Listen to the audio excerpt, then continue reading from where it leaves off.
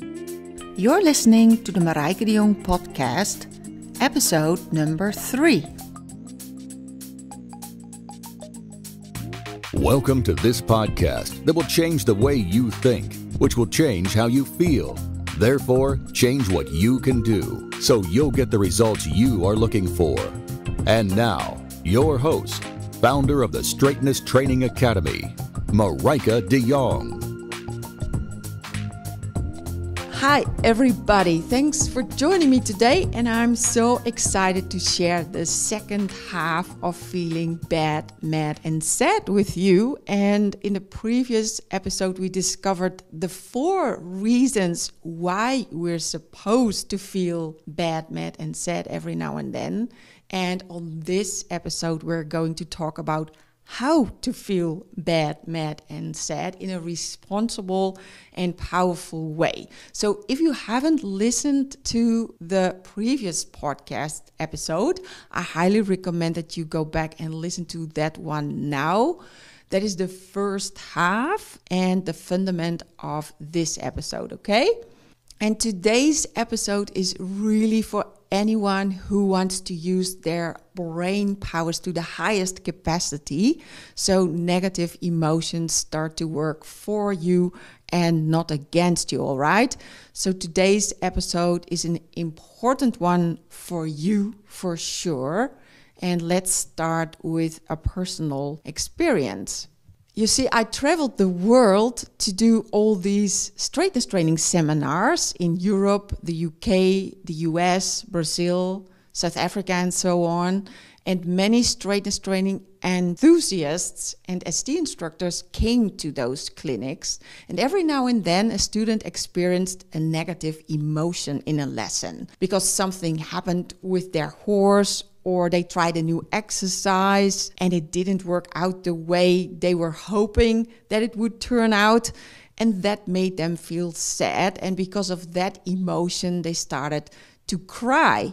And then their fellow students or instructors were like, "Oh, don't cry, you're okay. Don't cry, you'll be all right." And they immediately wanted to control the situation, and they wanted the student to stop crying. And that's perfectly normal. I mean, our primitive brain wants to fix things, right? And it wants to fix it fast, because if they feel better, we feel better. If the students feel better, if the crying student stops crying and feels better, then we feel better. And that's what the primitive brain wants, everybody happy. And this was the other thing that happened often, like somebody asked the crying student, "What's wrong with you? Poor you, you're crying. What's wrong with you?" As if there's something wrong, But that's our inner crocodile. He has a strong desire for situations being right and doing the right things. But I was like, what if nothing has gone wrong? What if there's nothing wrong with that student? What if there's nothing that needs to be controlled or fixed? And what if this student is just going through a negative emotion, which just has a start, a middle, and an end? And what if we just wait and see, and let's hold space for the student to process the crying and the emotion? Let's just be curious, and then let's see what the positive outcome will be. I mean, crying can truly release a mental or an emotional blockage, and it can reduce stress and tension, and it can make riders more vulnerable, which can deepen the bond with their horse as it releases pleasant hormones like oxytocin and endorphins. So in my opinion, that's enough positive reasons to let it all out, right? So that's what I teach new basic ST instructors. I teach them to hold space for people to cry and to be curious and non-judgmental and to just wait for the positive outcome to unfold. And I'm very excited to tell you that a brand new group of basic ST instructors is about to start with our certification program. And we start on April 1st. So we're getting close, and that's so exciting. And if you'd like to see how this program works, then join our 5-part free training that shows you that becoming an amazing basic ST instructor is possible for you. And I'll list the link in the show notes, or just go to straightnesstrainingacademy.com/opportunity. Anyways, I teach all my ST instructors to hold space for people to cry instead of judging it or resisting it or avoiding it. It's the opposite, just accept and allow and trust the process, all right? I mean, that's a useful thing that we can learn from our caveman ancestors. You see, feeling sad was part of another brilliant evolutionary game plan. It was a useful strategy to emotionally bind people closer to each other. You see, as a cave person, you had to fit in with the group. Because if you're alone out there at night on the African savanna, you will soon die, So feeling the fear of being kicked out of the group was a useful feeling, and feeling sad was a useful feeling. So all negative emotions with a positive influence, all right?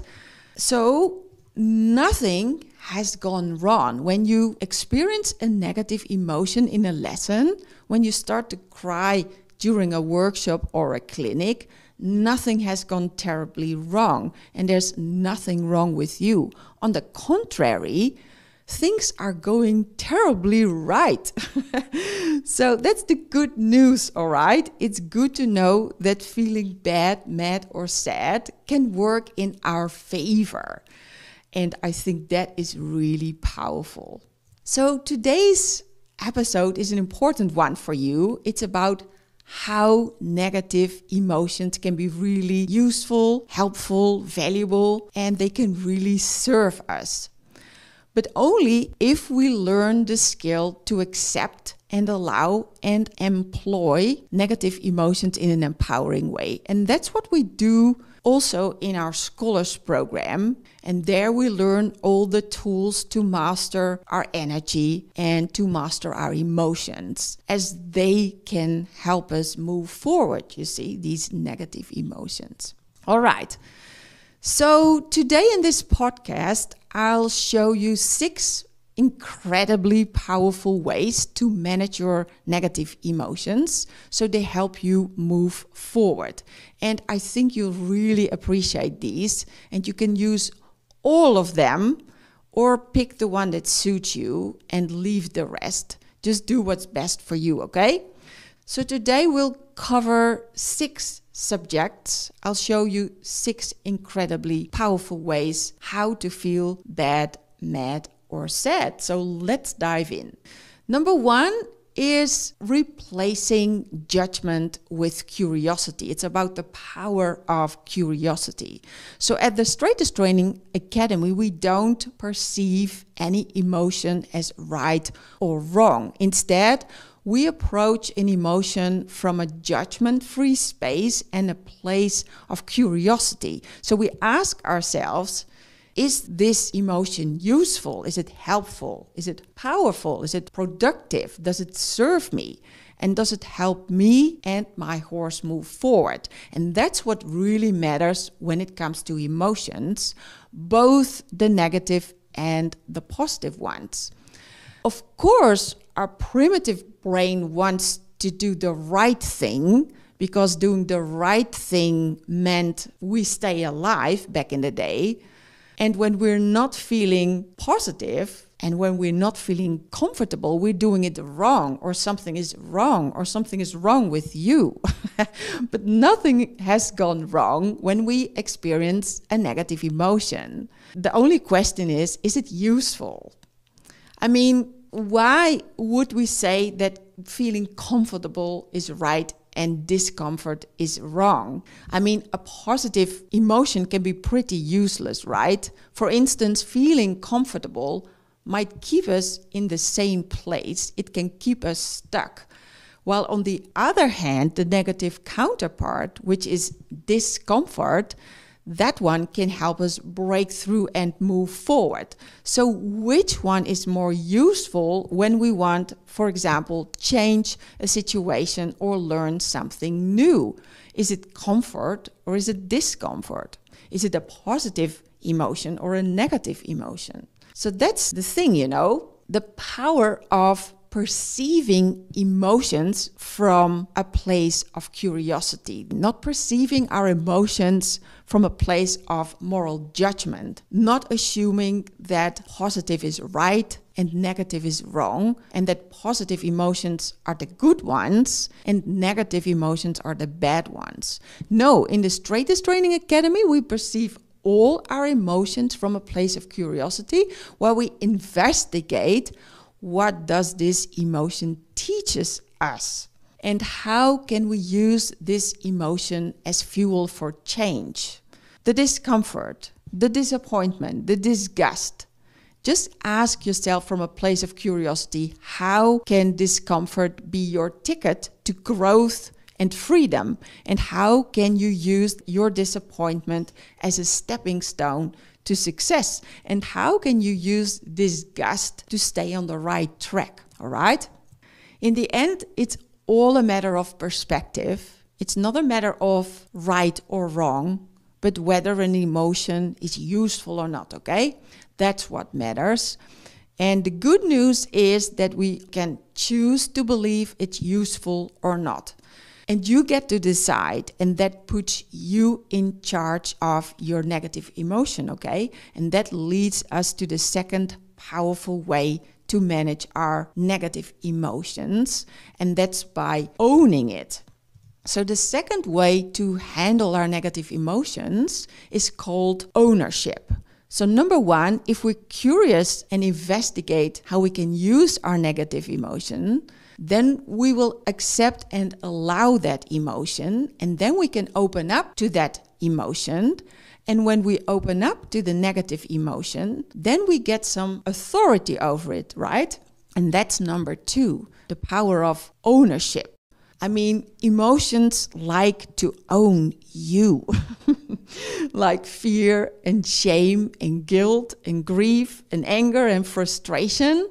And sometimes it really feels overwhelming. It kind of overtakes you. It feels like it might kill you. But let's take a look at the emotion of anxiety. When you see anxiety as something to fear and avoid, it makes it even worse. But when you own it as your own, then it's your anxiety or your worry or your discomfort or your uncertainty or whatever negative emotion comes over you regularly. But it all comes back to the fear for change, right?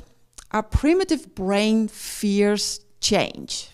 For centuries, change was viewed as dangerous or life-threatening. But stability is an illusion and uncertainty is reality. But uncertainty makes us anxious and anxiety leads us to worry. And we want to run away because we're not in control of life anymore and we feel worse. But if you own your anxiety, you can investigate where it's coming from by asking yourself questions like, do you have a strong need to be right or in control or successful? Or are you scared of inadequacy or failure? Or are you scared of being insignificant or unworthy? Or are you scared of being taken advantage of? Do you question the motives of others, or do you expect affection, attention, and approval of others?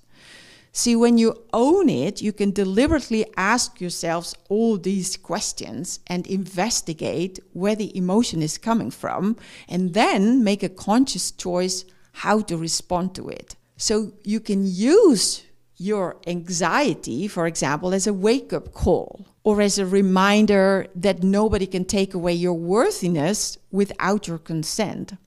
Or if anger is an emotion that comes over you regularly, you can use your anger as a message inside your mind telling you to take productive action. Or for example, disgust. You can use disgust to say, no more, I've had it, and then break through, all right? You see, in the Straightness Training Academy, we believe there's real power in owning all your emotions, both the positive and the negative. And we can only own them with our higher human brain. So that's with our prefrontal cortex. So let's move on to number 3, the third way to manage our negative emotions. And that's by using the wisdom of our prefrontal cortex. Now, of course, we can honor the wisdom of our lower brain, our primitive brain, and we can thank our inner crocodile for keeping us safe and comfortable, but don't believe everything you think. That's number 3. Don't believe your inner crocodile, as he still thinks that you're in danger every 5 minutes. And he wants you to feel good and comfortable and safe, and he wants it right now, which means the moment he feels uncomfortable, he's fast, he reacts. He quickly comes up with excuses and lies and subtle justifications why you should not change. Stay in the cave, stay comfortable, So be aware and don't believe his chatter in your brain. For example, what was that little voice this morning when it was raining that said to me, you don't have to train. You don't have to train your horses this morning. It's raining. And my inner crocodile almost talked me into it, right? So imagine this. There's your crocodile sitting on one shoulder and Sherlock Holmes sitting on the other shoulder, both whispering in your ear. And Sherlock Holmes says, go ahead and do it. Train in the rain. It will be okay. And the crocodile says, no, it won't be okay.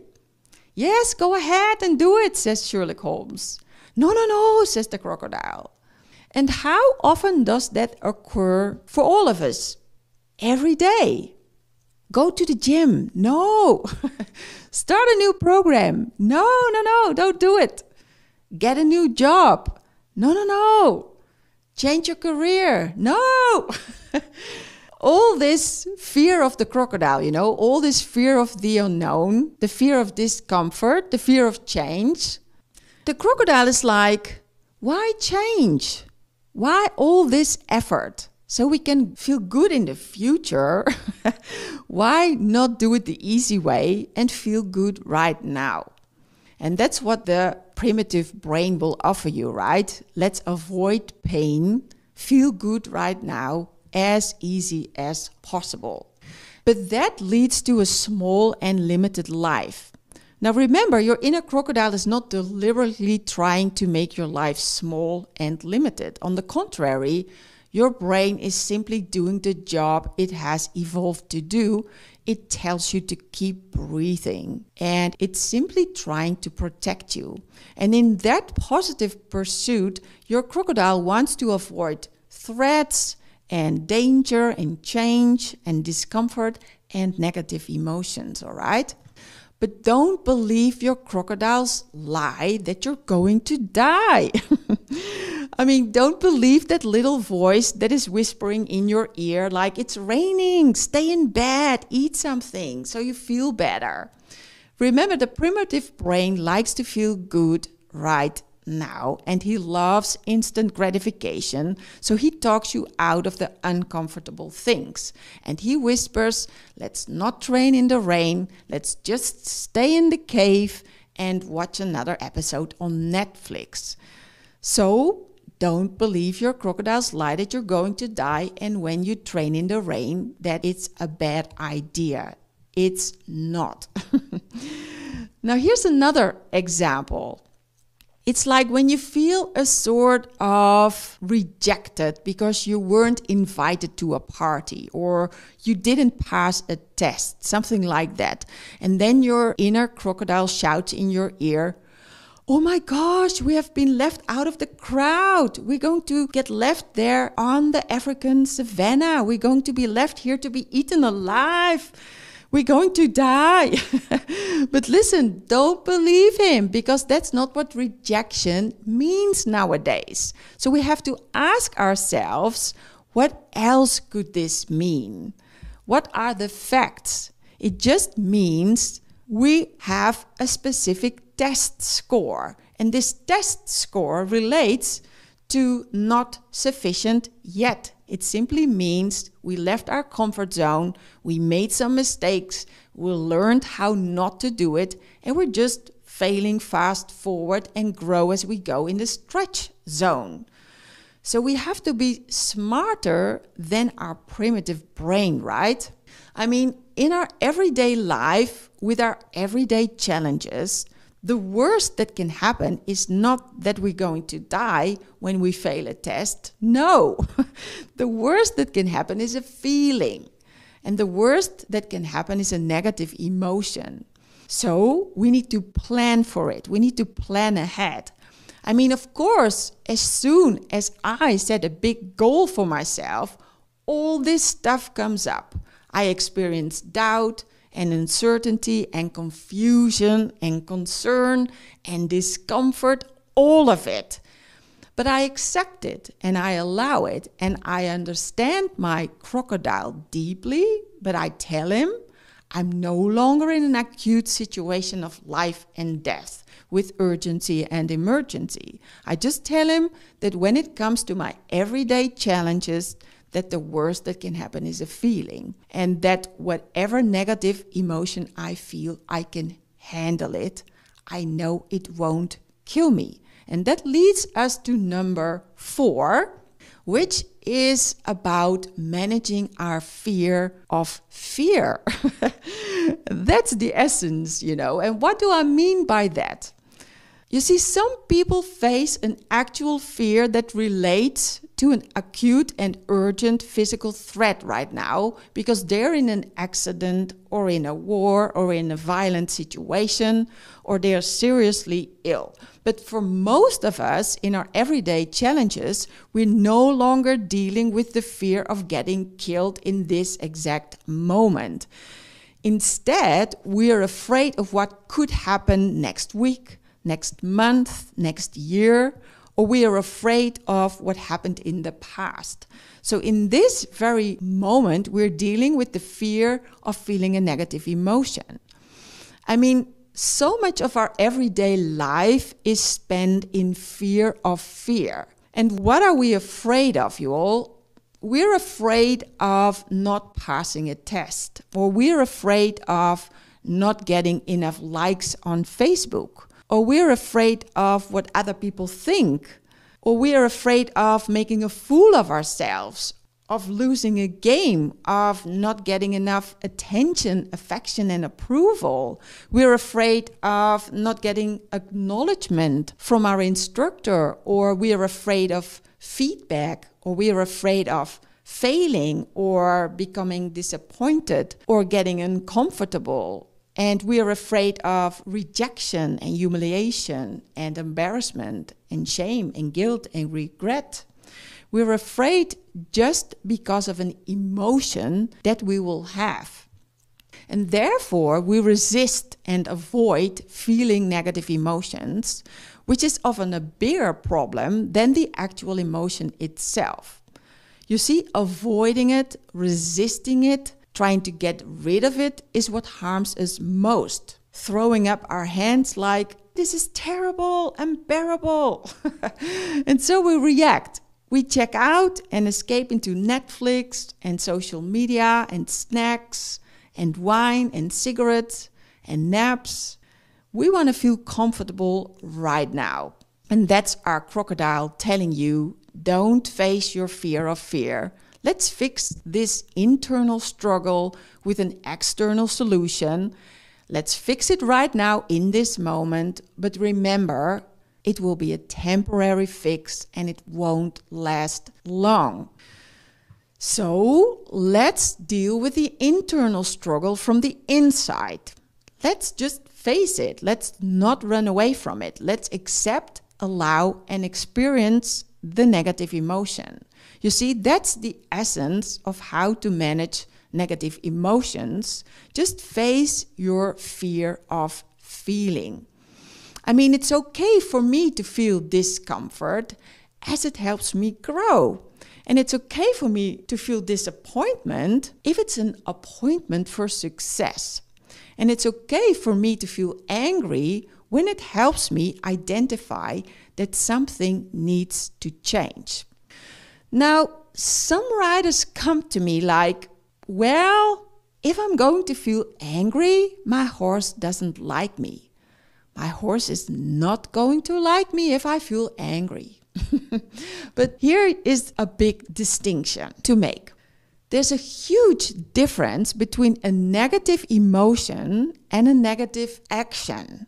And there's a huge difference between a negative emotion and negative behavior. You see, feelings in itself aren't bad. And anger in itself is neither good nor bad. It's what we do with it that matters. And only if we react aggressively or with violent behavior, it's bad. But anger and all its variants like annoyance and frustration, in itself, they aren't bad. I mean, these emotions employed in an assertive way and expressed in a responsible way, they can be really a useful tool for change. And that brings us directly to number 5, which is expressing our negative emotions in a responsible way and using our ability to respond. You see, there's a huge difference between reacting to anger and responding to anger. And when our primitive brain runs the show, we will react in an unconscious way. But when our higher brain is in charge, we have the ability to deliberately choose our response. You see, our primitive brain will react to a threat. And nowadays, in our modern world, most of the time it's no longer a physical threat. Instead, it's a threat most of the times to our opinions, or it's a threat to our identity, or a threat to our ego. But the moment someone questions our opinions, or the moment our horse disagrees with us, or the moment our identity is threatened, our inner crocodile still thinks we're going to die. And when he's running the show, most of the time he will do one of two things. Number one is fight. So if you have a fight-oriented crocodile, he reacts in a defensive way. So when someone disagrees with you, you act out, or you blow up, or you lose your temper, or you yell and scream at your horse, or whatever it is your crocodile uses as your default ego defense mechanism. And these negative actions are not serving you because your croc is creating a bunch of negative results and negative effects on your horse or other people, and you don't want that, okay? Okay, number 2 is flight. So if you have a flight-oriented crocodile, maybe it's a she, maybe it's a he, let's say it's a she, then she reacts by running back to the comfortable cave, avoiding and hiding behind a wall of ice cream or chocolates or chips or cigarettes, alcohol, work, Netflix, Facebook, or whatever it is your crocodile prefers to buffer with. And also these disempowering actions are not serving you as they cause a net negative effect. For example, you gain weight or you get addicted or you no longer train your horse or you don't do the work, all kinds of stuff like that, all right? But here's the good news. Remember, between stimulus and response, there is a space. And in that space, we can pause our inner crocodile. We can pause before reacting. And in that pause, we can choose our response with our higher human brain. And we can choose how to express anger in responsible ways, in a way that it's useful and that it's helpful and that it's moving us and our horse forward. Now you might wonder, how can I do that? What are my options? So let me offer you 2 possible empowering alternatives as a new response, okay? Okay, alternative 1 is you can choose not to act on your negative emotion at all. So for instance, you feel angry or annoyed or shame or guilt or whatever, and normally this would cause you to take negative action. But this time, you just accept the negative emotion, you just allow it, you feel it, you observe it, you just witness it, and without trying to hurry and get it away and without escaping it, just be present with it, breathe into it, process it, and eventually it will go away. You see, you can choose that this becomes your new response. So that's alternative number 1. Now we can feel any negative emotion and consciously choose not to react. For instance, we can feel annoyed but not blame our horse. And we can feel disappointed but not complain about our horse. And we can feel frustrated, but not take it out on our horse.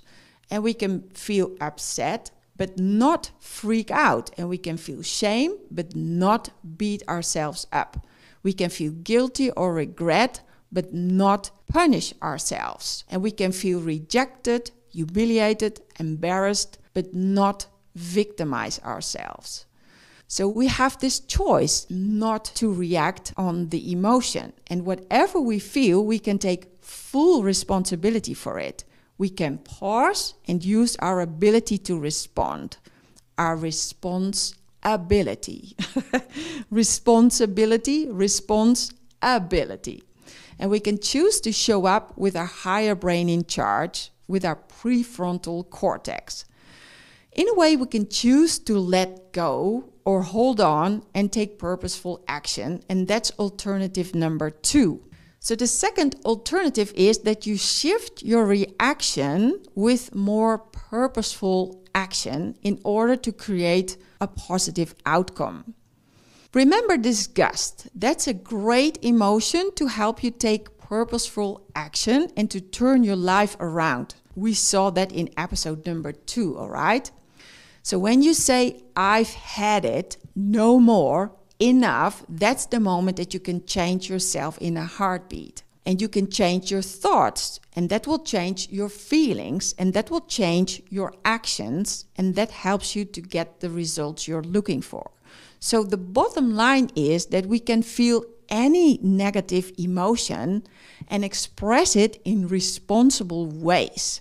And that's something else than reacting unconsciously to it with fight or flight behavior.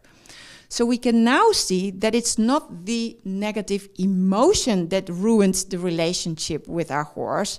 It's our primitive reaction that ruins it, okay? And that is really an important distinguishment. All right, the last part of the podcast. Are you ready? Okay, think about all the inventions. Just look around. Everything we get to experience and enjoy and consume is because of the people that went before us that were curious, People who risked going beyond just surviving.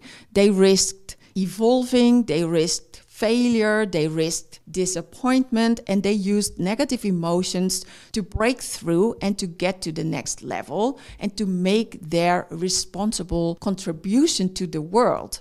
You see, in order to take risk, we just have to help our prefrontal cortex evolve by using our brain powers to its highest capacity. And the first step is getting comfortable with being uncomfortable. You see, a lot of people think the goal of life is to be happy, but it's not.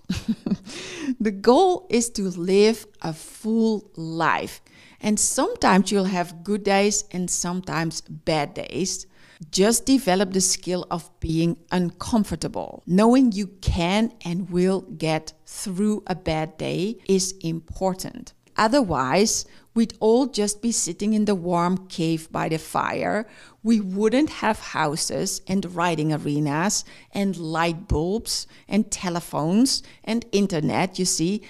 Aiming for 100% happiness isn't the best strategy for a rich, full, and meaningful life. So that's what I'm inviting you to do. Come out of the cave. Just risk yourself and risk your comfort and risk your happiness and risk showing up for something that maybe you've never done before and risk learning something new and putting yourself in challenging situations, embarrassing yourself on purpose. Just risk that and allow negative emotions on purpose. And this way you can grow and change and evolve, and then you can share your skills and knowledge and talents and wisdom with the world. You see, it's all risky. The minute you were born, it got risky.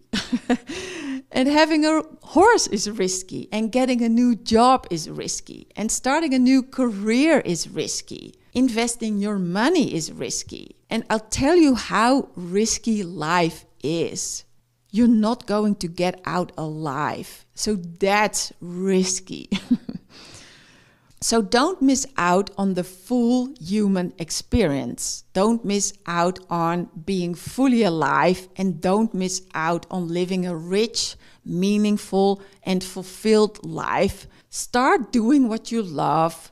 Do what you're good at. Do what you can be valued for and what the world needs.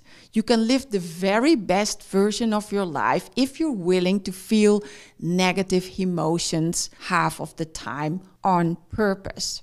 Which, just a note, you're going to be in negative emotion half of the time anyway. That's how the universe works.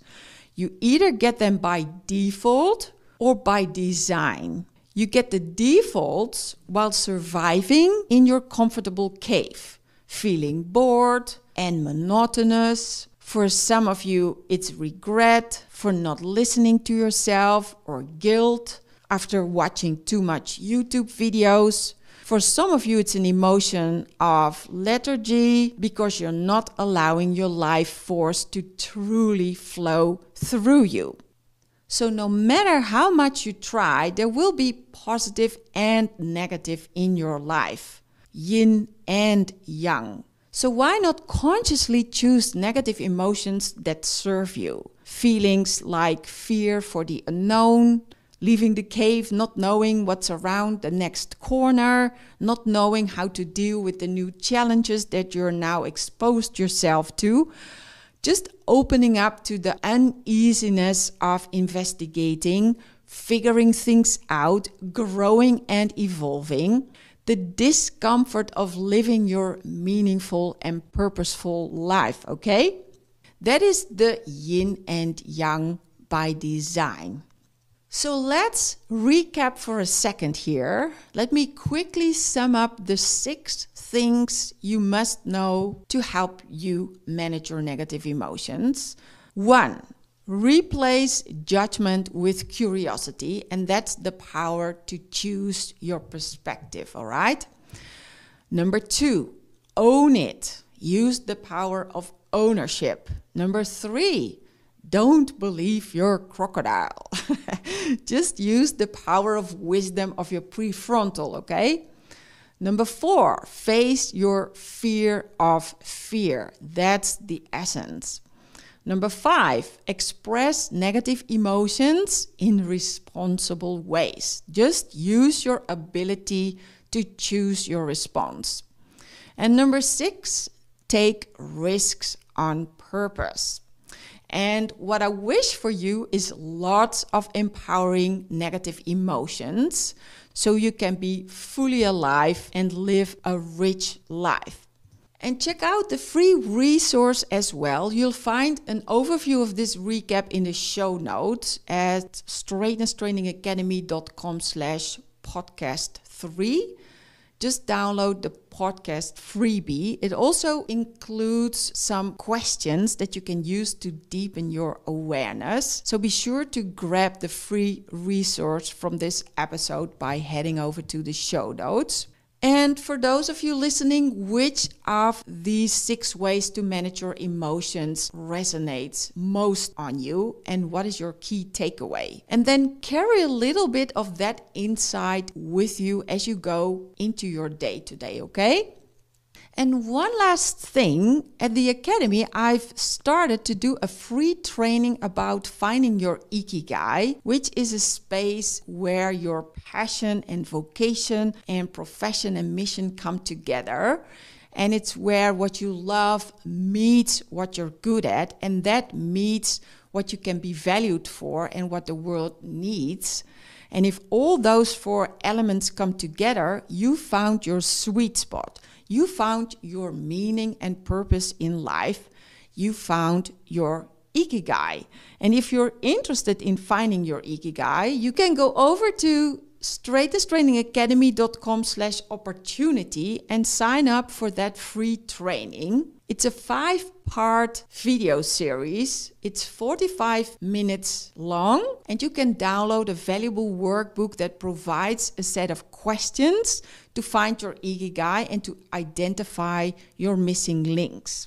Especially if you experience feelings of uselessness or emptiness at the moment, or if you have this sense of uncertainty in your life, go check it out. It's absolutely free, and enjoy the video series and workbook. It's 45 minutes of pure content, and after the 45 minutes, I will be talking about my basic ST instructor certification program.